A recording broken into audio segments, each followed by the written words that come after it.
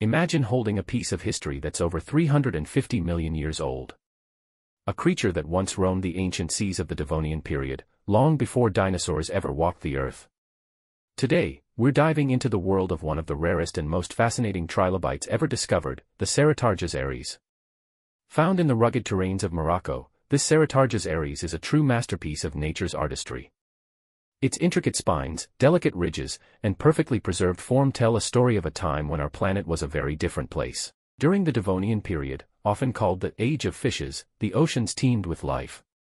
But among the most iconic creatures of this era were the trilobites, ancient arthropods that ruled the seafloor.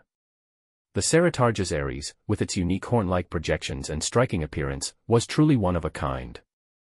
Notice the incredible detail here, the long, sweeping spines that likely helped it navigate the ocean currents or deter predators.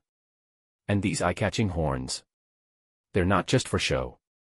Scientists believe they played a role in mating displays or species recognition. While trilobites are relatively common in the fossil record, the Ceratarges aries is exceptionally rare.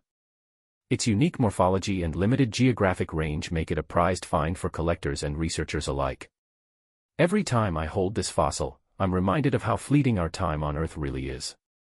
This tiny creature lived, thrived, and vanished millions of years before humans even existed. And yet, here it is, preserved in stone, a window into a world long gone.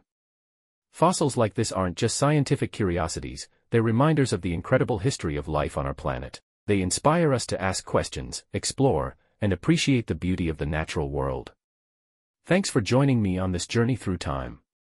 If you enjoyed this video, don't forget to like, subscribe, and hit that notification bell for more deep dives into the wonders of the ancient world. Until next time, keep exploring.